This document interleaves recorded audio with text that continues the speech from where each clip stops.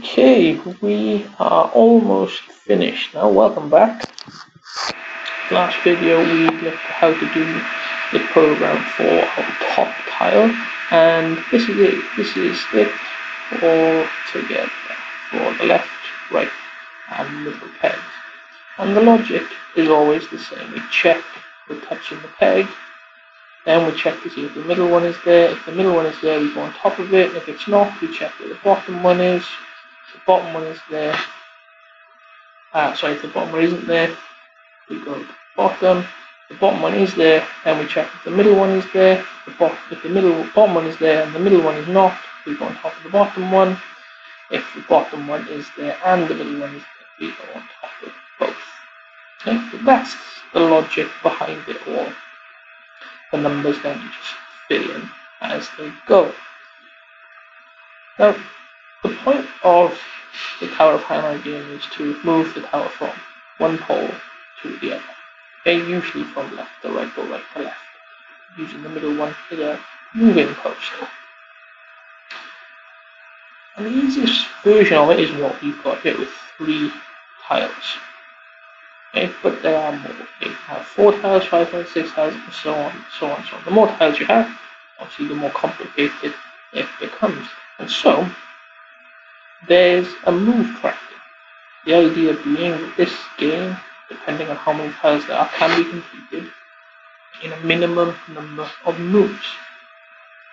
And what we're going to do now is make a way that we can keep track of those moves and to see if we've actually done it or not.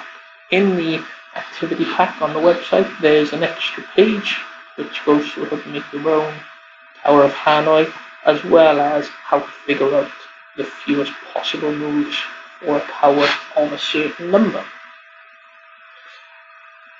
But for this, all we can do is make a counter that keeps track of how many moves it takes. And in all honesty, it doesn't matter which sprite you do this part of the program in, but personally, I'm going to put it in the backdrop because there's no moving parts and it's just out in the way there. Okay? The first step is to create a variable. Down here, first one from the bottom, we have variables. Click that and click make a variable. And I'm going to call mine steps. But you can call yours whatever you want. Count, number, steps. It doesn't matter. Okay? The name is just so we know what keep that. Variables themselves are like empty boxes. You can put things in, you can take things out, you can change what's in them, you can change what they're used for. It doesn't really matter. They're just a way that we can store and manipulate data. Yes? The name doesn't matter, but it does help us knowing what it is we're actually playing with. I'm going to go with steps. And you notice you have this set my variable and change my variable buttons, which can change to say now steps. The first thing we want to do is when we start our game, we want our steps to equal 0. Okay, so I'm going to, when green flag clicked, I'm always going to set my variable to 0. That way, it doesn't matter how many steps you took during the previous go, and you try again, or somebody else tries, it'll always reset to 0. And we want to add 1 to our counter every time we move a tile.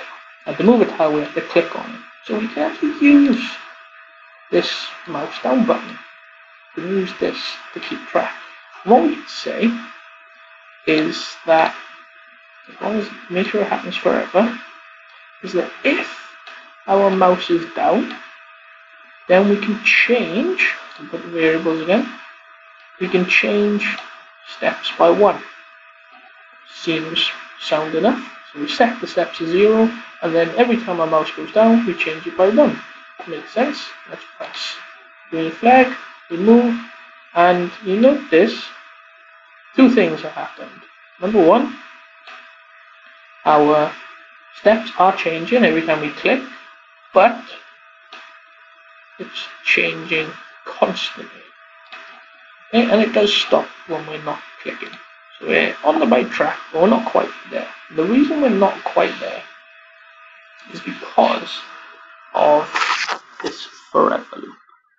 Okay, we'll take that out just for a second. This is a loop, and essentially it means whatever's inside, execute for as long as the program is running forever. And if I put this back in now, it will always be checking to see if the mouse is down. If the mouse is down, we're going to change the counter by 1, change our steps by 1. Once we've changed the step by 1, we go back to the start and we check to see if the mouse is down and we change. When we're moving these, we have to have our mouse held down. Otherwise, it will check the peg and then it'll go to the position it's been told to go to. So these only move, they only get assigned to a different peg when we release our mouse pointer. But for as long as our mouse pointer is down, our counter is going to be changing by 1. What we need is a way to not start that loop again until we've released. So ideally we want 1 click, change 1, we wait until we release, and then the whole process starts again. So what we're going to do, we're going to tell this part of our program to actually wait. And we can do that by going into control and using the wait until button. And we're going to put that inside our if. Okay, so we're going to change the step by 1, and then we're going to wait for a certain condition. Once that condition has been met, we're going to come out of our if, back to forever, to the top, and then we're going to wait for this condition to come true again. Then we're going to change by 1, then we're going to wait for the condition, this condition to become true again, and then it happens over and over and over again. Now what condition is that we're trying to wait for? Well, we're waiting for us to release one of these. Okay, our mouse is not down. And we've already done that, we've already played about with that, we've used the not operator and our mouse down from sensing. Now what this will do is forever loop, check in to see if the mouse is down. If the mouse is down, we change our steps by 1. And then we wait until the mouse is up. Once the mouse is up, we go back to the top. Then we wait for the mouse to go down. Once the mouse goes down, we change the steps and we wait for the mouse to come up. Press start, we check this again. Now I click, I change by 1. My mouse is still down because I'm still moving this, but the counter has not changed other than that original click. Go to the thing, I release. That happens, you can see I've changed these now back to glide. And we're still at 1. I click on the next one to move it, my counter goes up. I can move this over here, release it, that will go where I want to do, and the counter has only changed by 1. Okay, and I can do this, in fact, every time I click, doesn't matter if I'm touching them, it only changes once when I click. Okay, and then I go back to the start and it resets to 0. And essentially, that is the game. We have a tower of 3 that you can move between the pegs, and you need to move it from the left peg to the right peg. What you can do, if you're interested, you can make it a little bit more difficult for yourself by adding in a 4th tile, or a 5th or 6th. You can keep going as long as you want. Now, the logic will always be the same, but every time you add 1 tile, you have an extra layer of checks to make. Okay, but that is us. That is it from us at TechnoCamp. So thank you very much for following along. Thank you very much for watching. Hopefully you've managed to make the game and it works, and you enjoyed yourself. So come back and see us at our other activity packs another day. So thank you very much and goodbye.